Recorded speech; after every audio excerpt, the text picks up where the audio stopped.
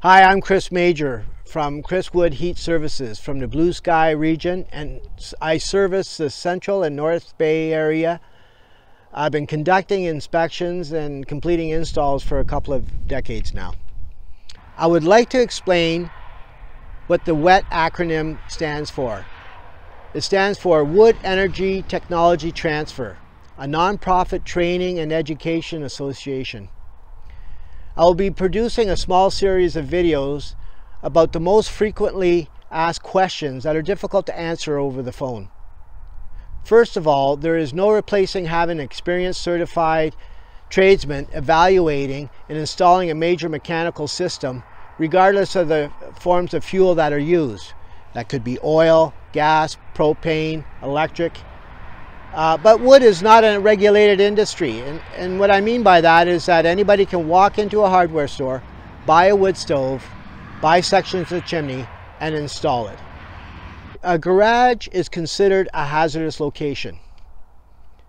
Now there's variables in that. There's a repair garage, a building or part of there where facilities are provided for the repair or servicing of a motor vehicle. Now keep in mind, if you look up vehicle, it also includes a cart. So that could be all types of vehicles, including a golf cart, for example. Storage garages is considered a building or part thereof that is intended for the storage or parking of a motor vehicle and contains no provisions for the repair or servicing of such vehicles. So first and foremost, an appliance shall not be installed in a location where a corrosive atmosphere, flammable gas or vapor, combustible dust, or combustible fibers might be present. I'm going to read this part as part of the B365 code, and the reason why I want to read it is that I don't want to miss out on something. An appliance shall not be installed in a location where corrosive atmosphere, flammable gas or vapor, combustible dust, or combustible fibers might be present.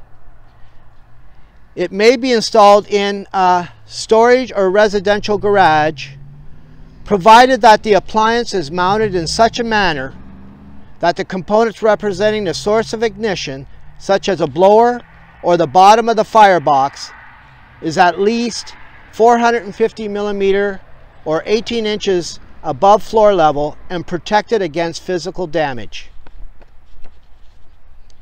So what that means is that you would raise the appliance off the floor, maybe cinder blocks.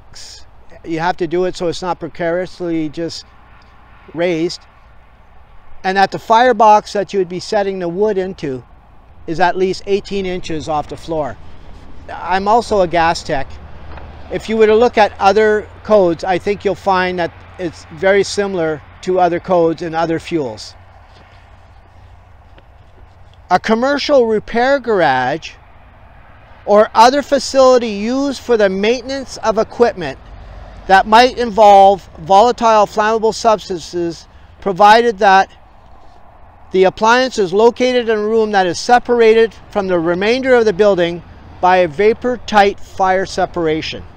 The room that I just specified cannot be directly accessible from the location of the volatile substance, and all duct penetrations of the vapor-tight fire separations are located at least 2 meters, 6.5 feet above the floor level.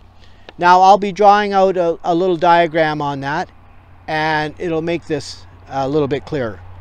But I wanted to read you specifically on the requirements to the code. So the requirements to install a wood stove in a storage garage: you first need to determine the height of the chimney. And if you need to do that, you can see my video installing chimneys, how to figure out the required height of a chimney. So here we are in the garage.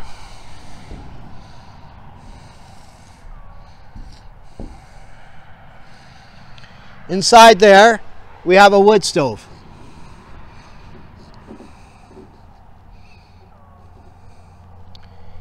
And it goes up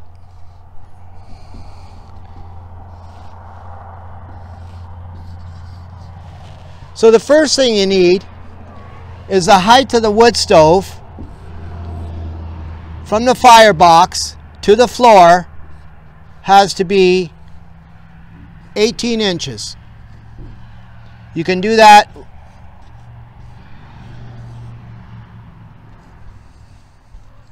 some people will make a platform and put a little concrete slab on top. A non-combustible, obviously.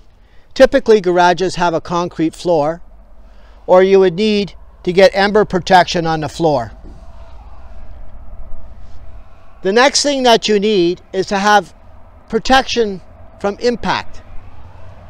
So in this case, it might be 2 pillars, or if I draw a diagram looking down in the garage, here's the garage door, here's the wood burner. You'd have protection from impact. That can be made out of anything that's going to offer protection. But you have to keep in mind, if you're using a wood product, that there's clearances involved to the stove. And this wood stove would have to be off the floor 18 inches. Okay, so behind me is a typical garage. It's actually my garage. And if you went into that garage, you might see some oil stains on the floor. I service my vehicles. You're going to find a couple layers of tools, table saw. So that would constitute a potential hazardous location. It's more than storage. And that's something you have to consider. So if you walked in there, you're going to find that my heat source is a unit heater, propane. And it hangs from the ceiling. So that's why they do that. So you don't have to worry about protection from impact. And it's well off the floor, not to ignite any gas fumes from any vehicles that might be in there. It's very, very important that you determine what you're using your garage for. And there is some concern in the industry that they would like the practice of putting wood stoves in garages stop. In the last code that came out in 2017, not only did they reaffirm that you could, they made slight changes to better the situation.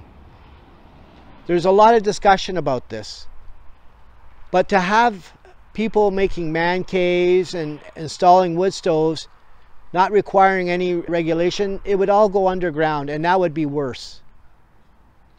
So you have to remember that if somebody's constructing a garage, it's hard to tell what they're using it for. So if the situation changes and you start doing a lot of woodworking and you're doing that through the winter and you want a heat source, it's now a hazardous location. I say that as a cautionary suggestion that I totally am good with wood stoves being installed in a storage garage, but really you have to be truthful of what you're using it for. And there's a big difference between a storage garage and a garage that you're going to be servicing your vehicle. And that's something to keep in mind.